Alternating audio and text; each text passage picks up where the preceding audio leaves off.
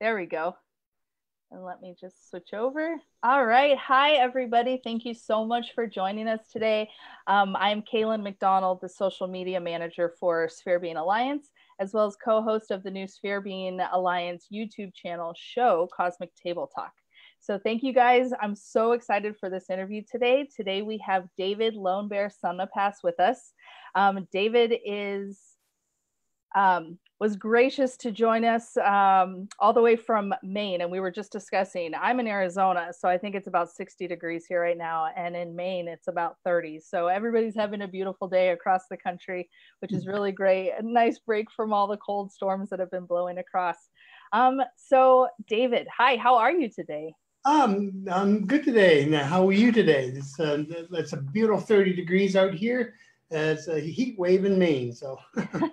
Yeah, I'm sure you're going to enjoy it while it lasts, because I assume it won't last too long.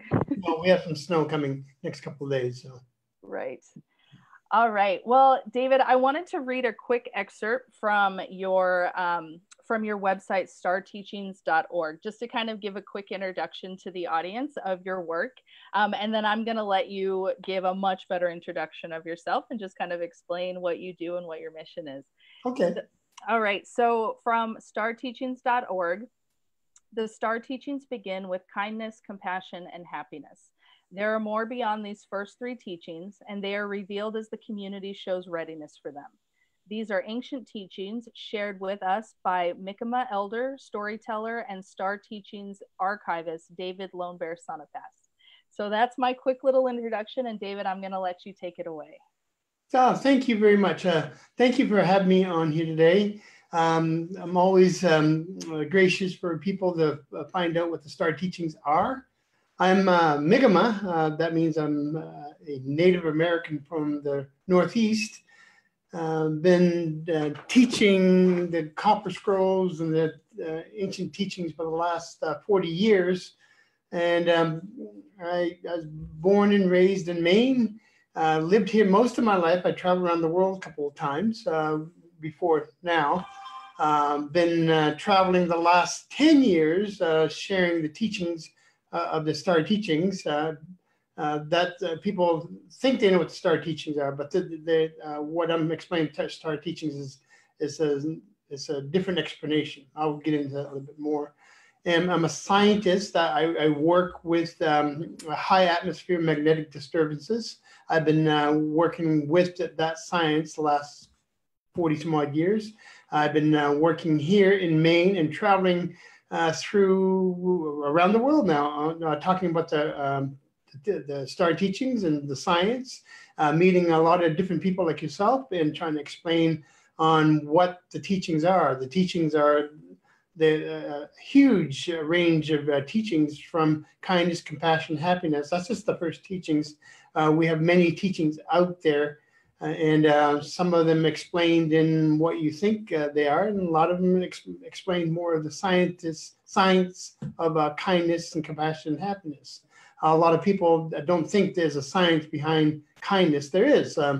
If we breathe air, we walk, we do other things, there's science, the science behind it. Through the last several years, people have been interested on the teachings. You know, there's a lot of teachings out there that you hear about, and some people haven't heard about the Star Teachings. The reason why they haven't, because they have not been revealed to the world since 2012. That's when I started coming over and bringing the teachings. Why now? It's because that we are looking for explanation of where we came from or where we come from and what's going on in the world now. How does that match what's going on in our life? I find that any place I speak, there's usually different topics that we speak about, from aliens to abductions to all the different things that you hear about. I'm not saying they're not true, but a lot of them is we need to know explanations, why things happen. And I think that the Star Teachings gives a good summary in what really is going on. I tell people that to be open-minded is possible. because that's really hard to do in this day and age. You said when you're being open-minded, because some people say, I am open-minded. Then I start talking and they usually walk out or something like that. So being open-minded is being relaxed and open-minded. So, and listening. So, but I've been doing this for a while. I'm also a father and husband. I've been doing this the last several years, going around the United States talking in different venues. I've been finding a lot of people are interested in what we are doing, and find out that that there is an explanation of where we came from. Some of it you may take a grain of salt to try to believe it. I mean, but there's a lot of things out there that you can believe in and take a grain of salt. So am I any different? Not really. It's just my understanding is more through science than it is other things. That if there's our lights in the sky, I'm not saying they're visitors from another planet. There's an explanation why there's lights in the sky. They may not be what you want to hear, but as a scientist, that I do examine that. I examine all the things out there that we are looking at now, from aliens to UFOs to phenomena, to prophecy, to all the other teachings, and trying to make some sense of it. So, and that's what we really need, because, since I've been doing this, we had to start an organization to get all the people's questions answered. There's a lot of people are sending questions in, and we can't answer all of them. We're trying, but we can't answer all of them. But that's kind of what I'm doing here today, Kate. So. Fantastic. Thank you so much, David. So before we get into the introduction on the star teachings as well as the Copper Scrolls, can you, you have a pretty, it's a pretty amazing story as far as your childhood and your journey, and how you were taught the star teachings and how you became an archivist and a translator of the Copper Scrolls. Excuse me. Can you just give the audience a little bit of your background as far as kind of the prophecy behind your birth, and then what your childhood was like, we'll say? I can probably say some of it. I don't like usually talking about myself very much. But as I tell people, it's like going to school for 32 years, and just every day going to school, being educated. People don't realize that that when we go to school, that we are taught education. If we're taught reading, math, and stuff like that, some of us excel at it, but only through those 12 to 18 years that we go to school. When I was growing up, that part of the spiritual education, of course, is the ceremonies, who you are and who the Mi'kmaq are. That's part of it. But other parts of it is learning about the world, really learning about the world itself. And that has a lot to do with history, mathematics, geometry, physics, all the different sciences out there that I've been educated with. I know that's kind of hard to believe, but not for me. I've been in school for a long time, and I'm still in school. I'm still learning. You never get to the point that you know everything. And that's what I've been doing for the last 40 years, is taking that education and putting it to work, putting it into application, things like that. As my birth prophesies, my birth was prophesied 300 years before I was born. That's a longer story. I won't get into that, but it's sometimes it's really hard to tell the non-natives, because a lot of the fluffy stuff of being native, it's really not true. But being native, growing up in the native community and coming out of the native community, going into the non-native community, it was harder, because we had to come here into the non-native community and learn your education, learn your ways and things like that. So the non-native communities are not communities. They're not like natives. So we're close-knit communities. Most non-native communities are not close-knit. Their minds made up. And we're still Tonto and Geronimo and the feathers and all this stuff. Then I'll give an example. A little girl come home the other day with paper feathers and a song that was sung in kindergarten. And she doesn't go to a native school. And it was very insulting to hear that. Our education is not caught up You know, they still think that we live in teepees and wigwams and all this stuff. I live in a house. Yeah. Yeah. Yes, you do. All right. Well, let's shift it over to the STAR teachings. So, can you give an introduction, possibly just an introduction of maybe the history and where it came from, and kind of what, just a basis for our audience of what the STAR teachings are? Well, the STAR teachings is ancient teachings, but you got to remember what ancient is. That we think ancient is in the past, but the future always rewrites itself. And part of our education, what is our documentation, who we are now? How can we document that? Can we document that through our education, through our literature, through our songs, through our stories?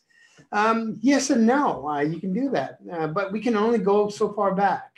And we can theorize about all the other things like Galantis, all the different things, Samaria, and we think these are truths. A lot of them are stories told over and over and over and over again, and we take that as a truth eventually. Remember that the history is written by the winners, not by the losers. So if you're looking at your history and you're trying to figure out what your history is, that's mostly the winning people. On the spirituality, is from the winning people. From all the different things, is from the winners. Why is that?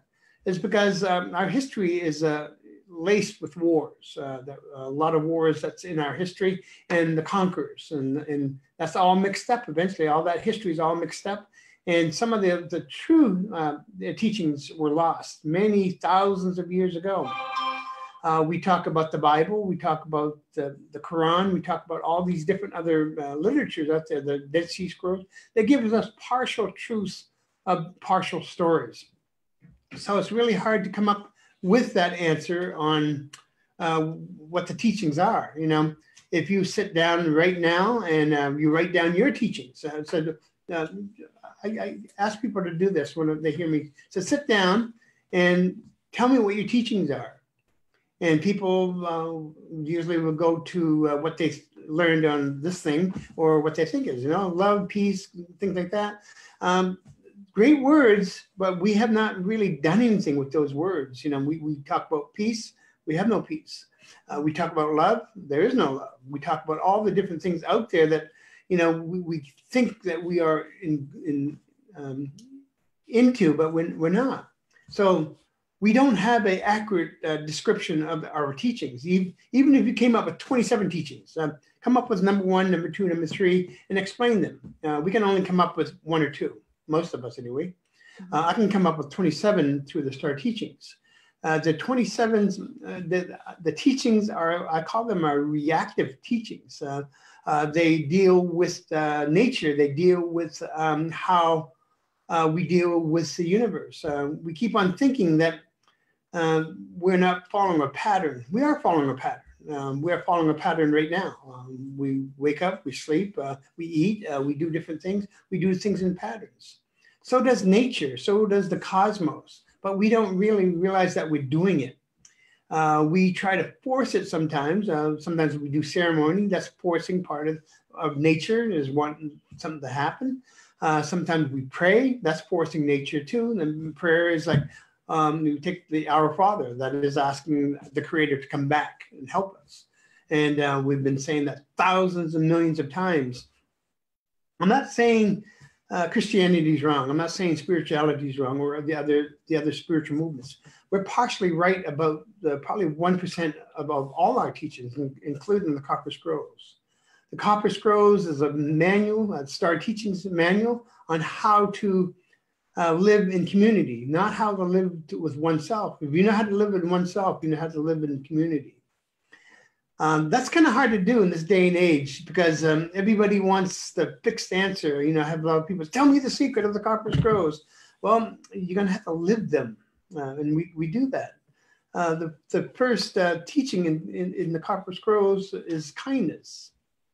Be kind to yourself, be kind to your neighbor. Find out who your neighbor is, how hard that's to do, to be kind to yourself. Some of us, we bring so much baggage with us when we go to talk. We sell, we're selling bags for for a sale, but it's like anything else, is that being kind, compassionate, and happy. That's the first thing that we do. Guess what? That's the first thing in nature that happens. We look at a deer being born, and we say, "Oh, that's love there." And we see the mom come down and lick the deer. We claim that as love.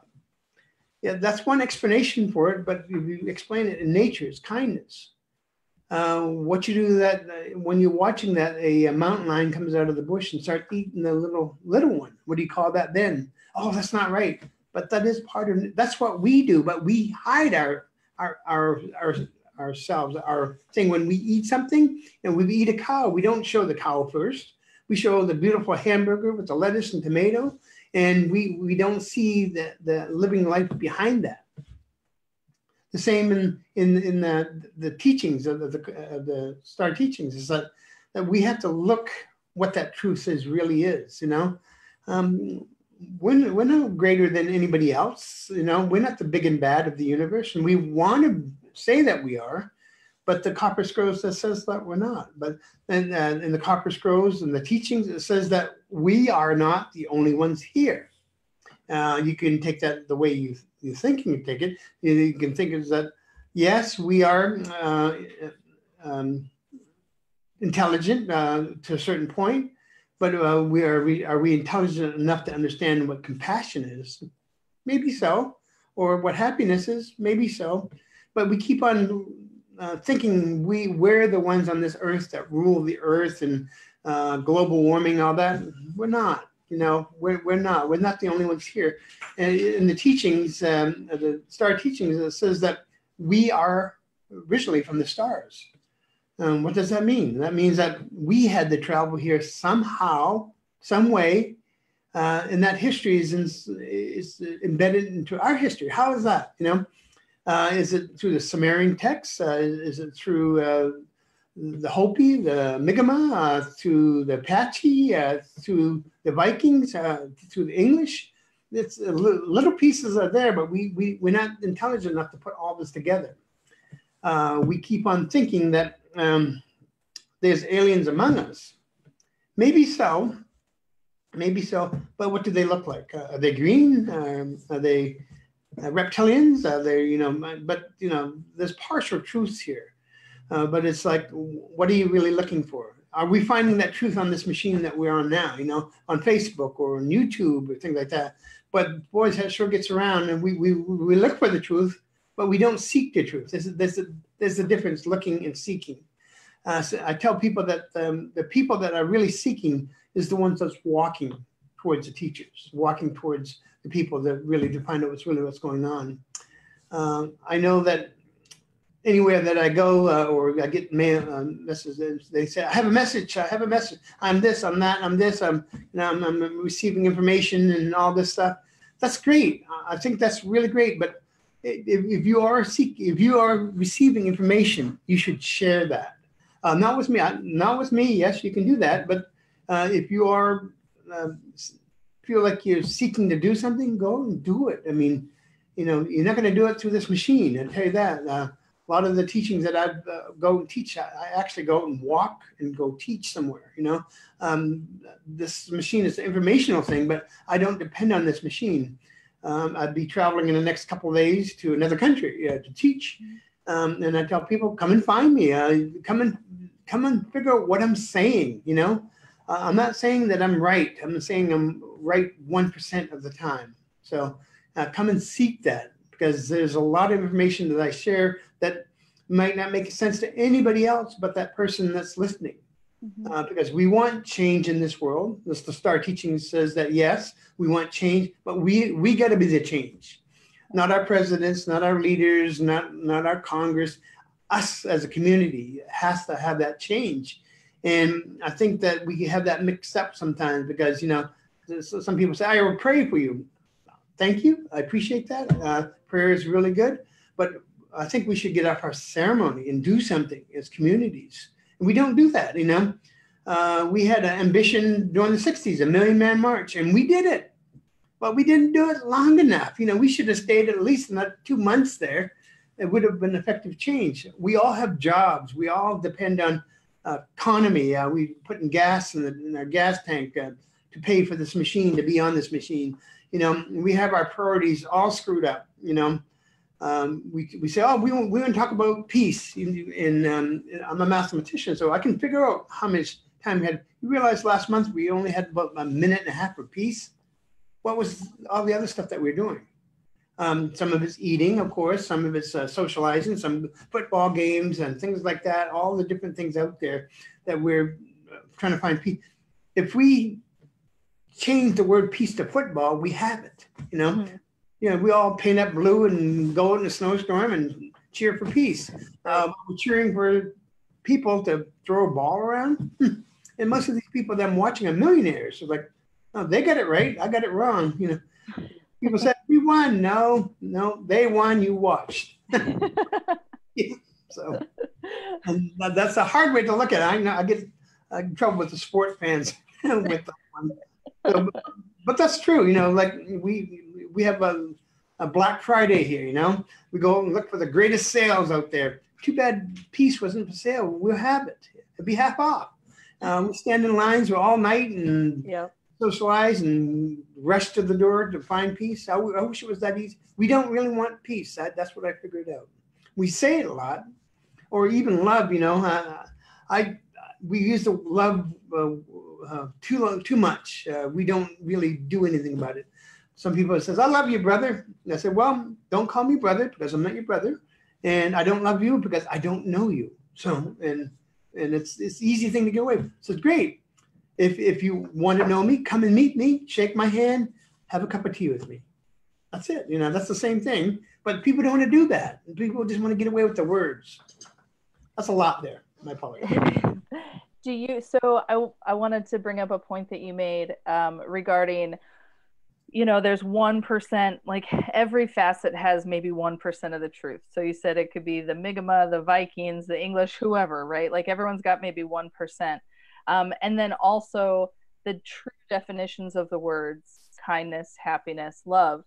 Do you feel, either from your education or just your own personal opinion, do you feel that that is part of the oppression that's been engineered on the planet? Because if we don't know the full truth, if we don't know our truth, and we don't understand the actual concepts or the actions that are those three words, if we don't understand that, do you believe that that was engineered here to keep us oppressed? No. We have great imaginations out there. You think about how we were brought up in this world. You know, I was brought up in parts of Canada and the United States. And between what that, I would say, a depression is, that puts it into our spiritual self. If we really wanted to be free, we have to do something. We're depending on too many people to go out and do it for us instead of us doing something else. You know, I find this a lot because people say, "I want to hear you speak." You know, they live probably 2 hours from me, and they say, "Oh, I don't have time." But I find people travel halfway around the world. Some of them find peace to hear some of the words, but they're coming halfway around the world. What is that value of that word? You know, and we're the same way. We put value in things. We don't charge for people to come to hear the teachings. You know, you don't pay at the door. There's not like the door is not locked. The door is open for the teachings. In our mind, it's like, oh, there's no value there. You know, there's no value. So I'm not going to go. It's not going to cost me anything. But we're taught that. It's like now if I charge $500 a ticket, you know, I would have a sold out stadium, but we would not listen. Mm-hmm. The thing. And we're not listening now. All the places I've spoken, people hear it, but it's like, what are we going to do? What are we going to do after I'm done this program? Or what are you going to do tomorrow? You know, some people say, well, what am I going to do? I don't know. Let me see what I'm going to do. And they use this machine. And, you know, if aliens are taking over the world, they have already done it. They got your mind. But even knowing that truth, you know, if I can tell you all the technologies and all the wavelengths of that phone, and we try to. This is the funny thing, as a scientist, trying to block out the EM out of the machine, and they sell you all these devices to block that signal. You realize if you block the signal of a cell phone, it won't work? People are not thinking about this, but say, I want to block out those bad signals, but there's no bad signals there. You want to block the signal? Stop using it. That's the thing. Go to a wall phone. What's the benefit? Put the phone back on the wall. Take it out of your hands in the bathroom. That phone's got you when you walk around the house with this phone. You don't go too far from it. You go to bed and you put it beside your bed. You go to the bathroom. You sit there and you text while you're going to the bathroom. So aliens already got you. That is real food for thought for sure. It is. It's the truth, though. Yeah. I remember a couple of weeks ago, a month ago, that I was driving, and I'm thinking about this. I'm going to talk, and I was thinking about this. That people said don't text while you drive and things like that, and I thought it was good, So I'm in the three-way. I'm blocked in the three ways. The guy in front of me is texting. We have a law against texting now, so he's breaking the law. I look over the right, the guy is texting, the guy's on the phone, this guy is using the phone, the guy's phone side. So around me, everybody's using the phone. So I called my wife, Jacqueline, on the phone and said, you wouldn't believe what I just seen. So, so since we're talking about technology, I know that you have, I want to ask you about the consciousness-based technology and also kind of how, as a scientist, it's my personal belief that science and spirituality, that a gap has been engineered so that we don't understand that they're one and the same. And I think that there will be a lot of healing and understanding when we realize that science and spirituality really is, two sides of the same coin.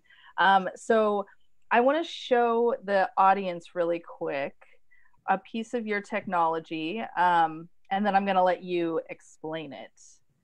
If I can figure out where my share button is. Here we go. Okay. So can you see this, David, on my screen? I can see it. Okay, perfect. Do you want to give the audience a background on what this technology is and then kind of go into an explanation of consciousness-based technology from your understanding? Sure. This is the Biodome in North Carolina, Waynesville, North Carolina. This is part of a research project as a magnetic vibrational inverted magnetic wave. This here is not a pseudoscience. This actually makes a field around it. Right now, this project has been on hold for the last couple of months, but the technology has been proven. Part of this is you're looking at the base of this. That is a piece of granite. That granite goes down at least 6 feet into the ground. And what that does, it harnesses some of the earth field, and right directly underneath of it is flowing water. I would say that we measured the waters on about 26 feet. When you have moving water, especially with granite pebbles, granite things, there's an electrical field that's being made. The field is it's hard to distinguish sometimes, but we figured whoever made the biodome knew it was there. I'm tapping into that electrical magnetic field into the ground itself. That is harnessing some of the capacitor. Works as a capacitor. It stores the magnetic charge. In the middle of that granite is hollow all the way to the core. So that separates it from negative and positive through the granite. That harnesses it through a core in the middle of that core. It takes that core and makes it into an actual electrical field. There's 3 rods that's coming up through. Those 3 rods is negative, positive, and ground. They come up and power the crystal itself. That crystal is a quartz crystal, and it acts as a piezoelectric effect, and it compresses and decompresses and compresses 1,000 times a second when a charge is added to it. You might note this technology in your cell phones. Your speakers and your microphone is piezoelectric. It's made from a small crystal that turns a compression into electricity. This is kind of what it's doing here. That quartz crystal vibrates at least 300,000 times a second, and it puts out a inverted magnetic wave, and that magnetic wave fills the biodome with that wave. There's a crystal above it, a crystal sphere. That crystal sphere is connected to a stainless steel wire that runs 20 feet straight up into the biodome. That is the part of the negative charge of that. That builds an electrical charge that puts out, if you ground it, it puts out 160 volts every 2 seconds. That's grounded out through a grounding rod outside to the ground. So this itself makes inverted magnetic field inside the biodome. That field incorporates the same resonance as the human body's field. It depends how you tune it. Eventually this will have a control panel, so you can pretty well control the way you want the field.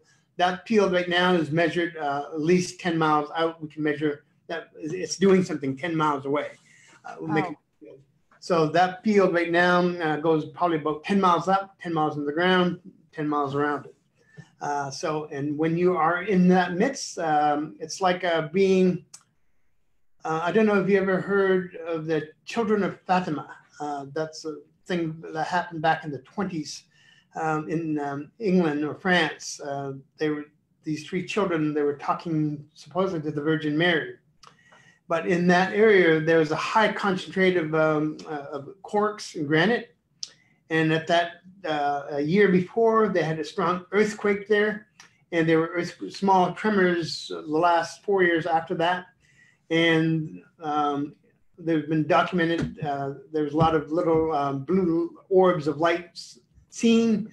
One of the explanations of the Fatima, they were in a rapture of a magnetic field, that they were supposedly receiving information from the Virgin Mary, but it was induced by a magnetic field, the rapture. When you're induced by the magnetic field, we have a little gland that's in the back of our head that will, we can feel magnetic fields with it. And if that field is intense enough or could be offset, we experience a religious effect or a spiritual effect from it. So that's an intense field. This is about 1,000 times less than that. So it gives us an option to be in resonance with our surroundings. If we are mad, it will make us mad. If we are in peace, it will be keeps us in peace. If we are in kindness, we're in kindness. It'll keep our mind clearer if we're in this resonance.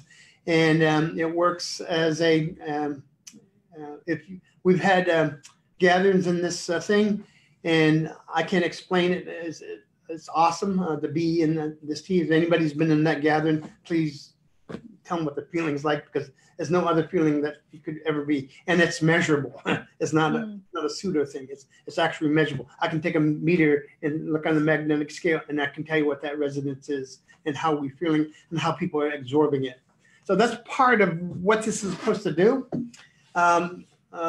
Right now, it's just that we're still looking to purchase the property around it, so we're having some issues on that. So. But it is still ongoing, so that research is still being researched. There's a number of these have been proposed around the world. There's some places in Canada, in the United States, that people want to put these up. This technology is from the Copper Scrolls. This is not my technology. This is I just copied the technology from the blueprints from the Copper Scrolls. At one time, there used to be thousands of these around the earth. Most of the technology that it used to do, the people said the pyramids the same way.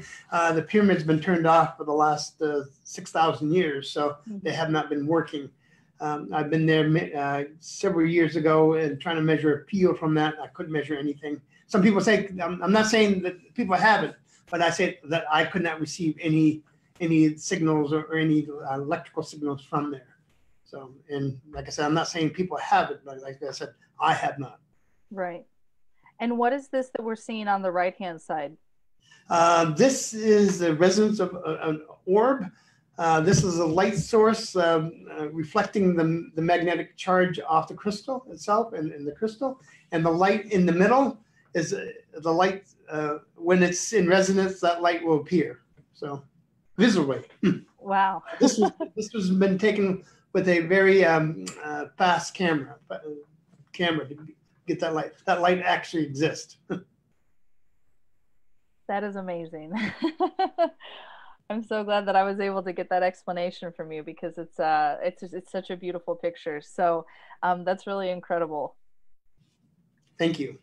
Thank you. So I was just thinking, I don't think that I told everybody yet. I'm sure they know, but just to make sure they know. So you were in The Cosmic Secret, the documentary that just came out. Yes. Yeah. And can you tell a little bit about your experience with that and the information that you personally wanted to get out through the film?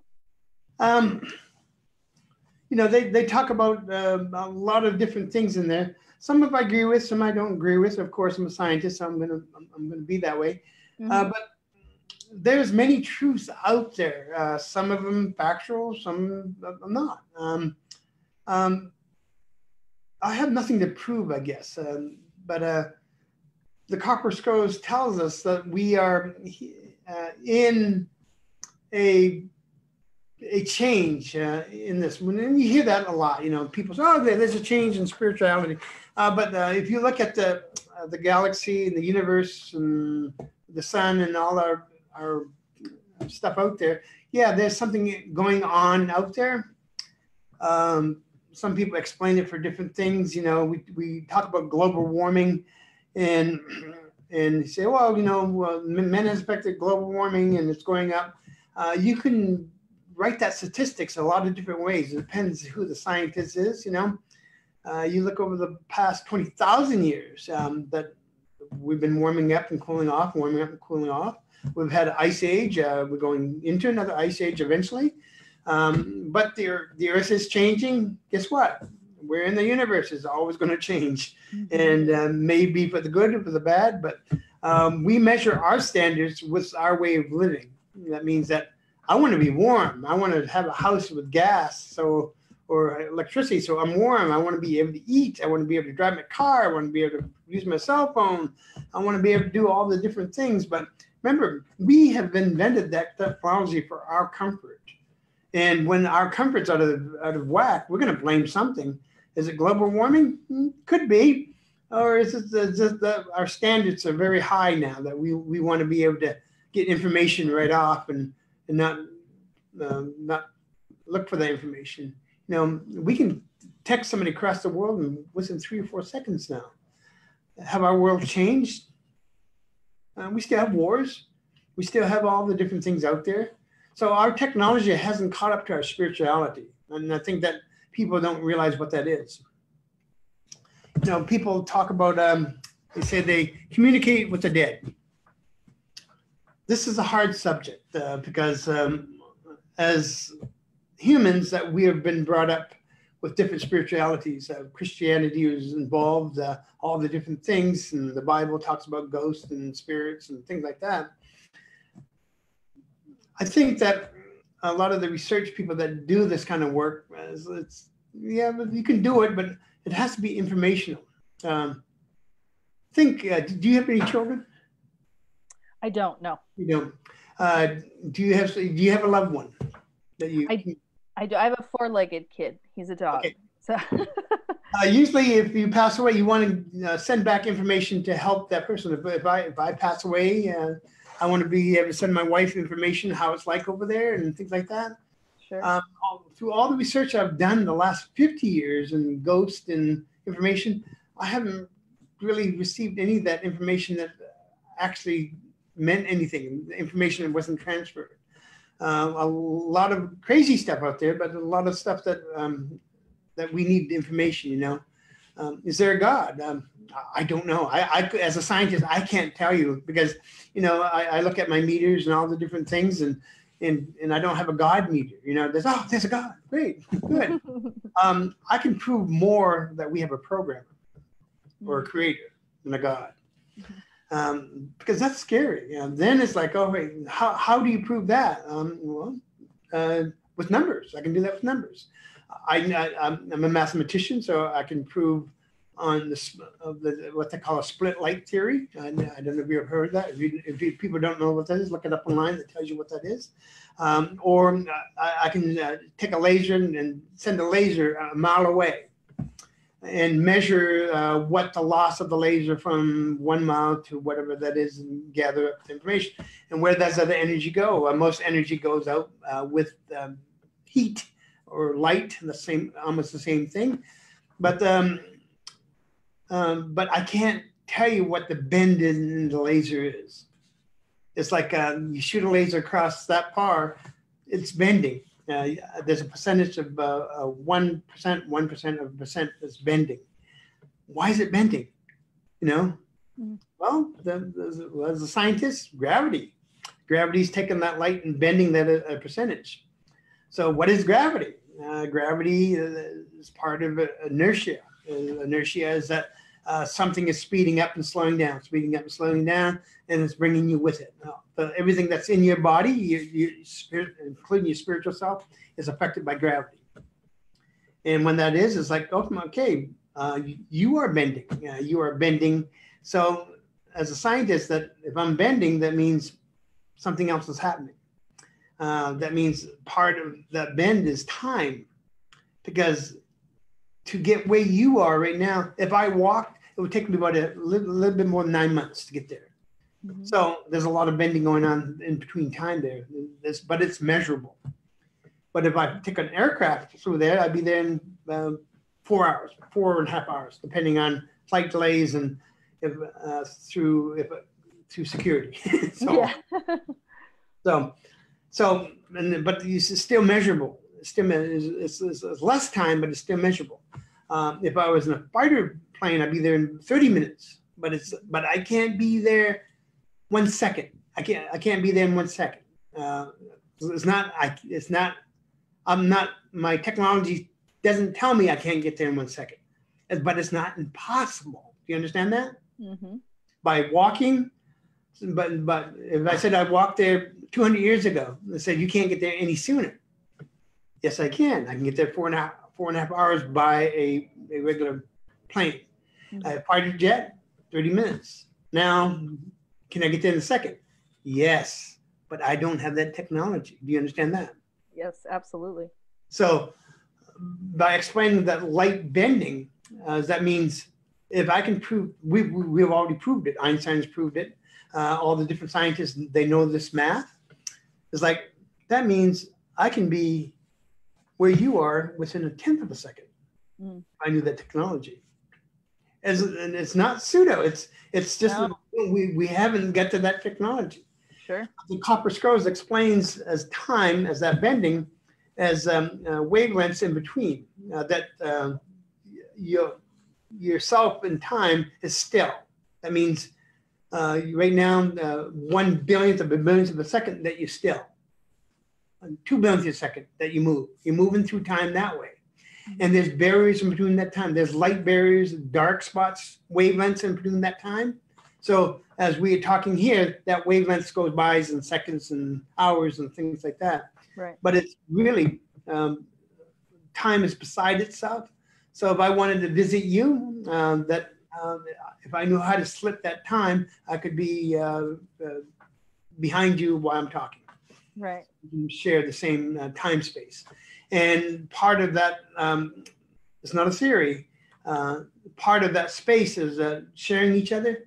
That in the copper scrolls that we came from the stars, and we keep on thinking we came in starships that warp time. That's part of our science, of course, and this warp field technology it's a proven technology, but we don't have all the methods to do that right now. But it says in the copper scrolls that we travel from stars to stars to stars in a matter of seconds. And And what I explained to you is part of that technology where I learned that technology from, is that if you make something heavy enough, that will warp the fabric of time. And if you can control that, you can go anywhere that your heart can ever imagine, from the stars to way beyond. Our system that we are looking at now, the star systems, are 1 billionth of a billionth of a billionth of our imagination. So if we think of all the stars that's out there that we think of galaxies and everything, trillions and trillions upon trillions, that's not even part of our imagination. That's just very limited of what we are.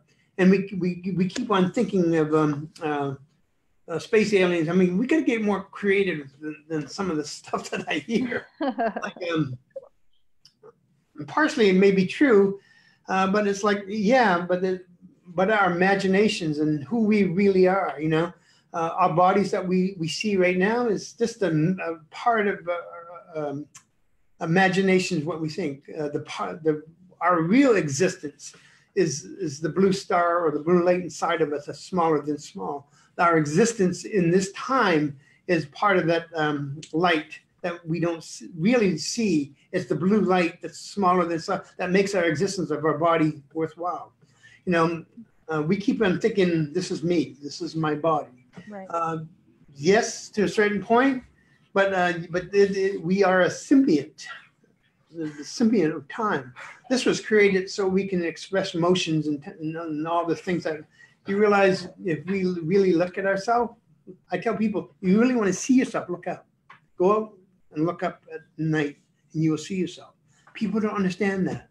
People theorize what I said, but in the Copper Scrolls, if you look up, you will actually see yourself.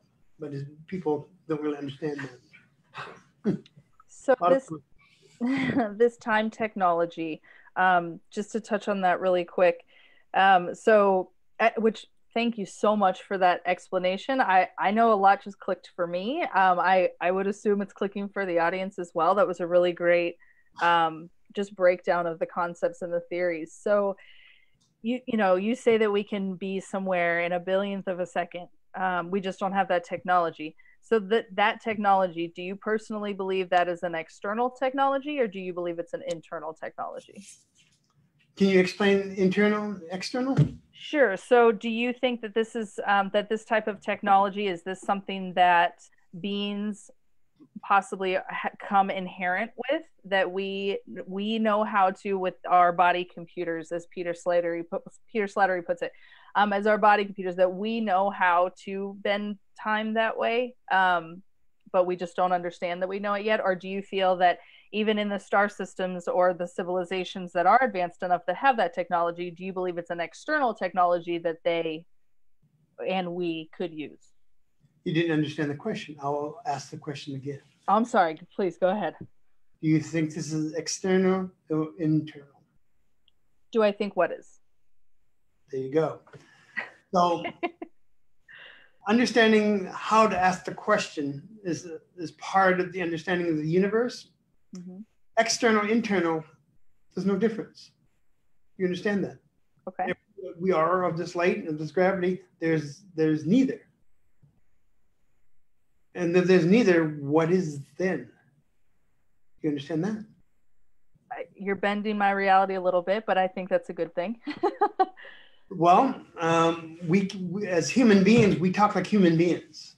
We talk our hearts inside of us, but we talk about the heart as I feel it in my heart. But there's two different things you're talking about. Internal is our external. Our bodies is only that one that makes it different. Our reality and our thought of mind is the internal, external of our creation. Do you understand that? Okay. So is the world in back of me really turning, or is that on a screen, or is that I'm on a ship somewhere looking down at your earth? Internal, external. So part of understanding the whole truth of understanding where we are in the world is that we ask the right question and we get the universe's answer. What's on this blue earth is the external. What I'm talking about is external. Mm-hmm. So does a hamster realize is in a hamster cage or in an enclosement? Why do we call it a hamster cage? Why do we, and again, is that we are speaking a language, but sometimes that language is harder to understand because what our reality really is. Sure. You know? Mm-hmm. I think myself as going out into the public and speaking, I think this is the hardest that it is for me to explain your English to where I come from, because we have not faceted all the words out there that really mean something. And when you facet something, you're making it part of something, part of reality, part of the truth of what we are really looking at. Right. Thank you. Didn't answer you. I gotta get literally when I say bending reality, like there's some expansion going on in my internal for sure. So you had said that or you speak on the fact that 2012 is when you started bringing these teachings, or these teachings were approved to step out of the native world and come into the non-native world. So is there, what is the purpose or the mission in releasing this information now versus, the way it was kind of kept sacred for, with just the natives, just the native people for thousands of years? Well, I guess this stemmed back about 300 years ago. The world was changing then. If you went out into the communities and talked to them, the world is changing and changing this and steam engines and all the different things out there that's happening. But several of you people realized that our change was going in a different direction. And when you experience change and you're part of a spiritual group, what do? You pray. Who do you pray to? God? Something? Maybe it's a request to the universe that we need change. Is it immediate? What does change look like 300 years ago? 300 years ago, the expansion of the United States was going on. Thousands and thousands of natives were being exterminated from this earth because they didn't want them here, and slavery. I mean, all the different things, the world, that's quite a change going on. Did the Christians pray? I don't know. But somebody did. And that prayer was released into the universe somehow, into that time that I was telling you. It was instantaneous. But change is never instantaneous because humans can't accept change as it is. If I told you right now the Creator was walking among you, you would want to know who that Creator was. Was a man or a woman or what, or a dog or a cat or something like that? Would we believe it? Most likely not. Because the message says like, oh, that's craziness, Has he got a long beard and white robe? Does he talk about with the multiples, But 300 some odd years ago, that's what you guys asked for. Some of you guys knew how to ask the question. And the change was put out there. What does that change look like again? Was it God, Creator? I don't know. But it was answered. It was answered. So, but how do you discern that answer? And again, it's like, it's kind of what, I didn't really want to come here myself to be the one that explains this, but that's kind of what I was prepared for. Think about it. Now, why would any elders go to one child and speak teachings to that one child unless they know that he's going to do something? Am I the Creator? No, I'm just a man. But I do have a message if people are willing to listen. Why did they send me? They sent the one that was prepared. I came kicking and screaming because when I came here, and my apologies again for the people that don't understand my words, I came in a white world, white privilege of people that have no ideas who I am or where I came from or what my teachings are. Was I met with open arms? No. There was a few people that welcomed me, but it was more help from the spirits to get me here. And it still is. This is an ongoing battle every day. I'm still not accepted in some of these teachings through my culture and other cultures. Some people call me self-prophecy, all the different things. But I'm asked. My elders asked me to do something, and I'm doing what my elders asked me to do. I'm sharing these teachings the way that I was taught.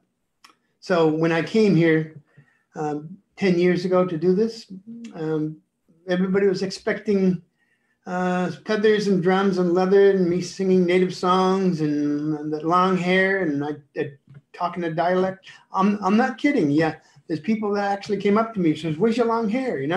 Wow. Where's your feather? Where's your drum?" And they're still doing this to this very day. This very day, we're not educated enough. I mean, we want to be able to understand what peace means and kindness and compassion. And we don't give it to ourselves. We don't give it to our neighbors. You still have homeless people. I was invited to a couple of years ago to speak it to the world religion. You think that would be the greatest thing for me to be at? My own people, the native people being there.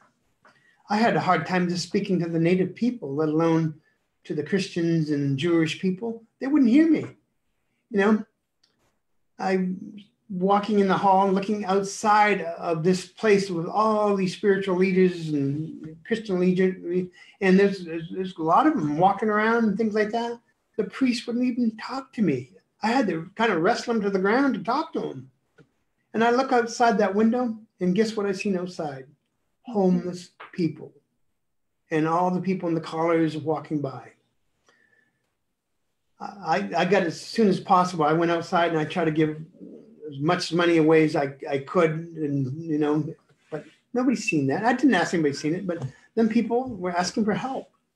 What are we doing? We're asking for help. What does that look like? Maybe we can sit around hand in hand singing Kumbaya, but that'd be great. We can sing all these spiritual songs, but it still doesn't feed the homeless. It still doesn't help that mother that's feeding this child or that person looking for a job. It's still, I'm not trying to be Mr. Goody. Honestly, I'm just trying to help. That's all I'm doing. And people have a misconception of that.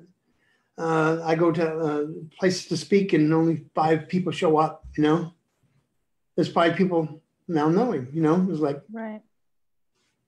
What do you do? I tell people say, "Oh yeah, I know ESP." So great, get 1,000 people that know ESP and come to my speak. You want to know part of the truth, and people want to give me messages. Well, thank you, I appreciate that. But my elders gave me a message what to do.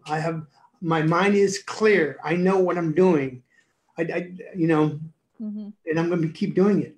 So. And how can our audience find your teachings or find you? Do you do anything? I know that you go, like you'll be in London, I believe this month, correct? Tomorrow. You leave tomorrow. Oh, well, thank you so much for taking your time today to speak with me.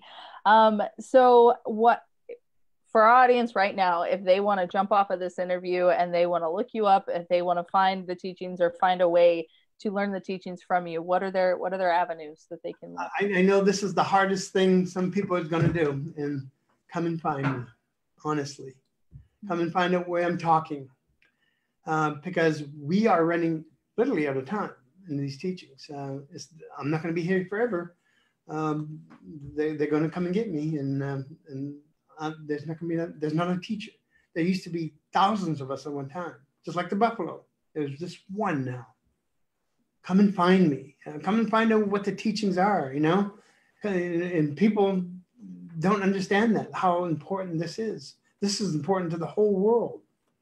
I'm not asking for very much, maybe a cheeseburger.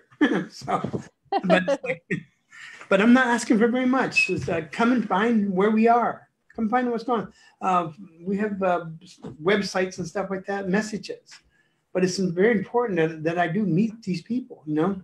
There's thousands of people I need to meet, but, you know, 5 at a time is going to take me a while. Right. Right. All right, David. Well, thank you so much. I will be sure to get all of your websites and so forth from you guys and your Facebook pages so that I can post it on the interview, so people can start following you in some ways to see where you are speaking in different places, and hopefully they will be able to get to those places with you. I'm honored. Thank you. Yeah, absolutely, absolutely. Was there anything else you wanted to share, David, or one last word of advice or message to humanity, or, you know, anything like that? People ask what they can do. I tell people to do 3 acts of kindness every day in their spiritual practice. Go through 3 acts of kindness every day. Go to your way to do them, and don't tell anybody.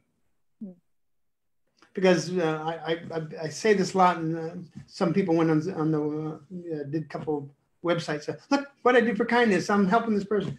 Don't do that. Do it to help a person. Don't do it for views or anything like that. Go out and actually help the humans, you know. If you see somebody on the street, don't judge them. You know, I'm sure there's people that take advantage of that. Give $1 away. You know, you can give $1 away. Go find out, talk to your mom, go talk to your dad, talk to your children, write a letter to somebody you haven't wrote to in a long time, text somebody that you haven't texted, Facebook. Sometimes I don't like Facebook because they define friends to be friends and unfriends. Right. I have friends, you know, it's so easy to unfriend somebody. Have friends, real friends. I wish all the friends on my friends that can come here and speak. You know, I have over 600 people on there. Come and hear me, man. My words are not the greatest words in the world. Like, I'm not the best speaker, you know, but I do have a message. So come and find me. You know, I want to know who you are. I'm not kidding. I want to know who you are. Okay. Maine is now on my list. Okay, so 3 acts of kindness anonymously. That is the challenge. No hashtag, no pictures, no nothing. Just 3 acts of anonymous kindness. Yeah. I love that. I tell people, when get up in the morning, look in the mirror and say you like that person. Because that person is always the opposite of you. Yeah. That's awesome, David. Thank you. Thank you so much. I truly appreciate your time and your message and your mission. Anytime I see somebody living their own authentic mission, I think it puts out such a resonance into the world that it does, you know, even if you never left your house again, yeah, I still think you're doing good where, you know, just where you are, just authentically being you. So I want to thank you for that.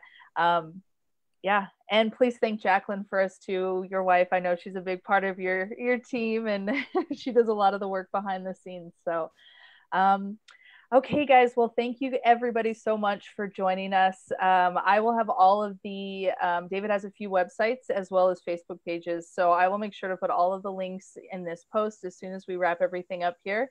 And remember, 3 acts of anonymous kindness. That is the challenge. So thank you, David, so much. I really appreciate your time. Yeah.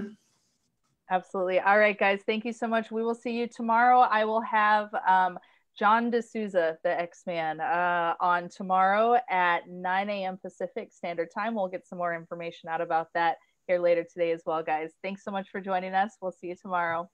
Thank you.